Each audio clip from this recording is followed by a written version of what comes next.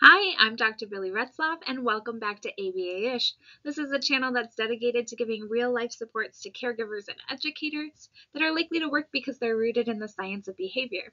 If you enjoy these videos and want to see more of them, if they're helpful for you, please make sure to like the video or subscribe to the channel.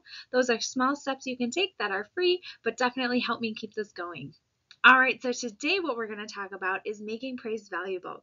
So a lot of times if you watch any of my videos, you know I talk about how we can use our energy and our attention as a caregiver to encourage appropriate behavior in our kids.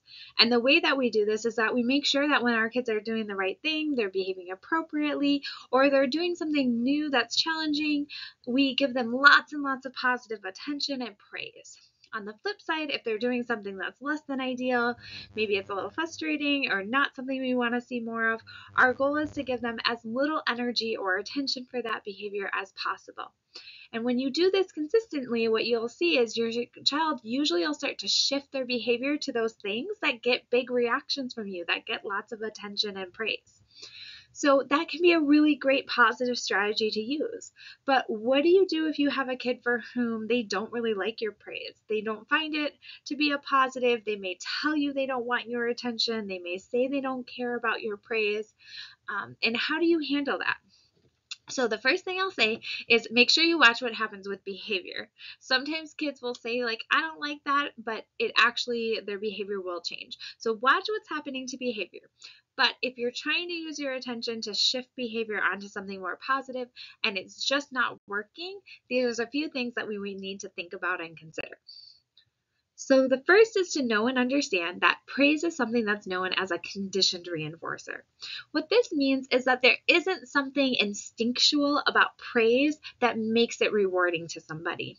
So if you think of something like food or sleeping, those are things that our body needs from a biological standpoint. And so a lot of times those things are reinforcing whether or not we have associations or history with them. Praise is a little bit different. The reason praise becomes rewarding to people is because it's associated with a whole bunch of other social things. When people praise me, I may get better forms of interaction from them. They may give me more access to tangible items. I may feel more safety and comfort in their presence.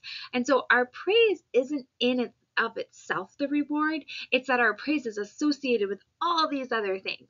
And then over time, as our praise gets associated with lots and lots of different kinds of positives, it becomes that the praise itself is rewarding. So that's how it's conditioned to be a reinforcer or conditioned to be a reward. So when praise isn't acting as a positive the way we think it is, we need to ask ourselves why. Because most likely what this means is praise isn't a conditioned reinforcer for that individual. So the first question I always ask is, have we as the adult taken the time to pair ourselves in a positive way with the student or child? Are we doing things to make sure that they enjoy being around us?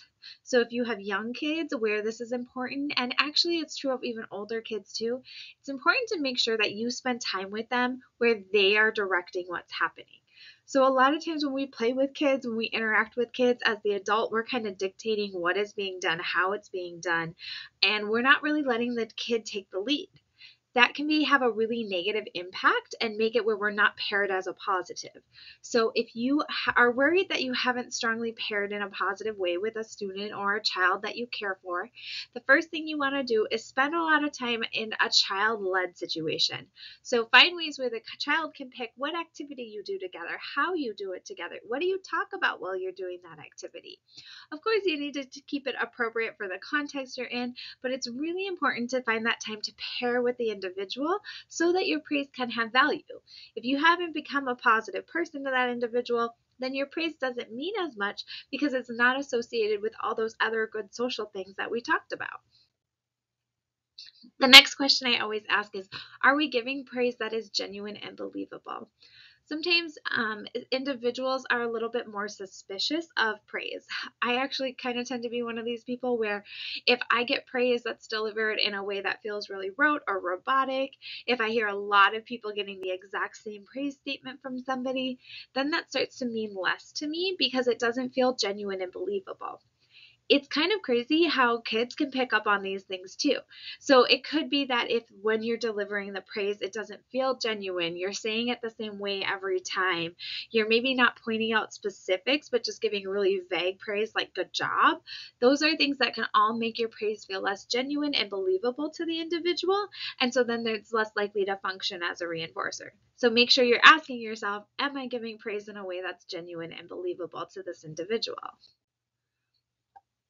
The next key of this is to make sure that we're showing ourselves as the adult to be a person who is consistent, predictable, and trustworthy.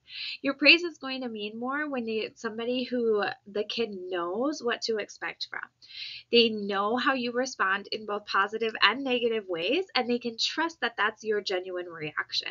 So by being consistent and predictable, you become a trustworthy person to them because they know exactly how you're going to respond in any given situation. They may not like your response every time, especially in a situation in which an inappropriate behavior has occurred, but there's safety in predictability, and that helps build that trust. When you've built that trust with an individual, then your praise becomes more meaningful to them. So have you kind of established yourself as that consistent, predictable person to them? Remember, a kid's behavior might be all over the place, but we have to be the consistent ones as the adults. Now, that being said, there are individuals who have difficulty accepting praise. This could be because of a history that they've had. Maybe they've dealt with a lot of unpredictable people in their life, depending on their history. They may have experienced certain kinds of trauma.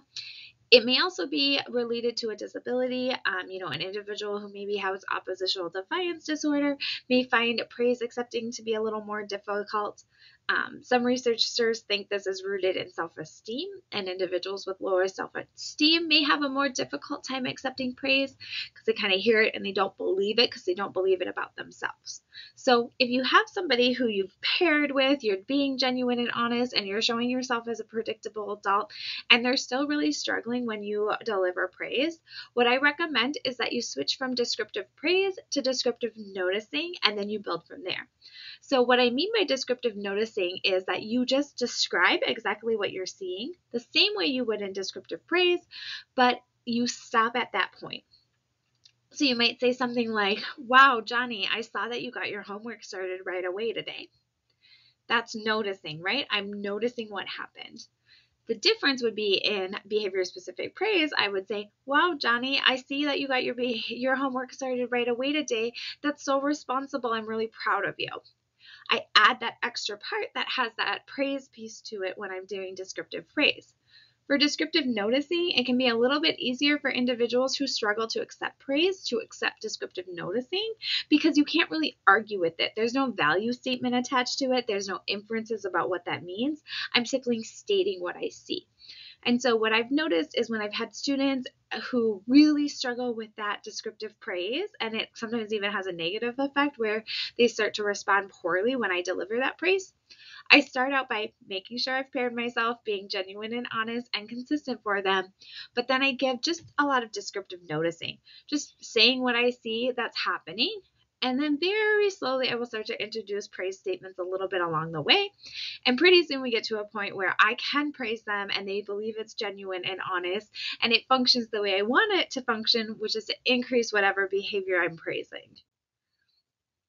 I really encourage you not to give up and force it if an individual you're working with or a child you're caring for is having a hard time accepting your descriptive praise.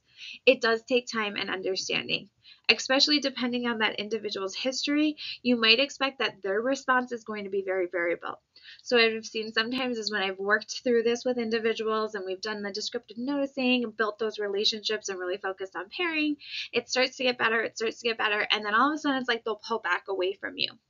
And I think that's a safety response of those individuals. They start to get nervous that they're trusting somebody enough to accept that praise from them. So expect their behavior to be variable. But as the adult, you can remain consistent. You can keep doing your descriptive noticing. You can keep making sure you find time for positive activities that are child-led. You can be consistent in your responding, and you can make sure that you're being genuine. I hope this video was helpful. If it was, again, please subscribe and share to support, and I will see you next time on ABA-ish.